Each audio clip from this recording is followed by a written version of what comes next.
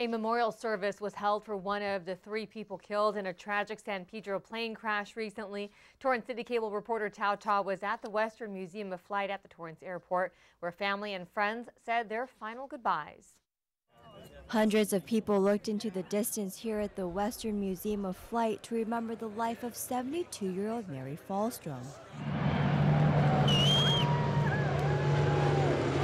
Her favorite thing was to go out and look at the beauty by flying around the hill here on the Palos Verdes Peninsula. Falstrom was one of 3 people killed in a mid-air collision over the Pacific Ocean off the coast of San Pedro. A lot of us were very fortunate to be able to fly with her.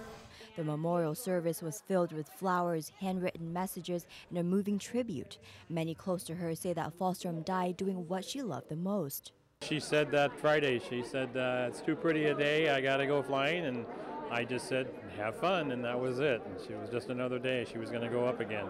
She was just so good to so many people that it's hard to lose the good ones.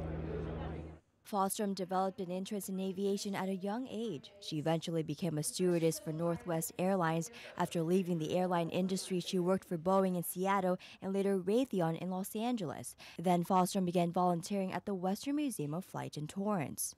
And I remember her, getting in her golf cart and riding up and down the hangar rows and visiting with us. We'd get back from a flight. So where'd you guys go? How was it? Where are you going off to next time? But she was always just a joy and very sweet, and she'll be missed. We'd both have our dogs out there and take our dogs walking together and just talk, just talk about what was going on.